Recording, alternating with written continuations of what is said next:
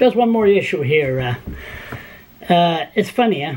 The Irving, I'll say it, the Fredericton Daily Gleaner, supposed to be the community newspaper. You know, it's the voice of the community. Anything that goes wrong in the community, or anything that's concerned, or anything that's good.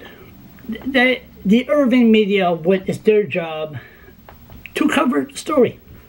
One story they refuse to cover, and it goes to show you, the Irving media is just like Pravda of Russia.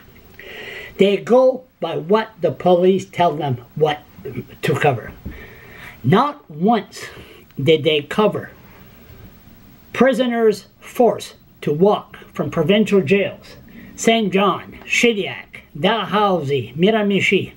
They're forced to walk home.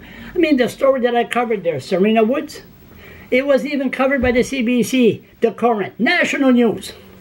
But nothing in the Irving media. You know what that tells me? The Irving media is like the elites. They're in clubs. This is where the decisions are made. Remember the Fredericton, what they're called again?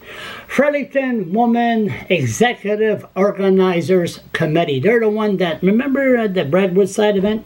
Do you have a ticket, sir? I'll put that on my blog to give a memory, reminder what happened. Anyway, I said, you know what? Why don't we let those people that serve in jail, let's not bring them back.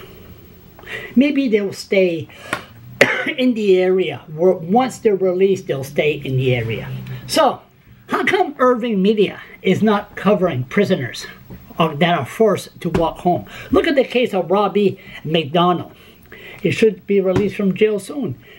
He was forced to walk home. He hitchhiked. Next thing you know, he was charged with confinement, put in a year in jail. If the sheriff would have brought him back here where he was sentenced, no problem. So how come the Irving media is not covering this? I think they're working too close with the police.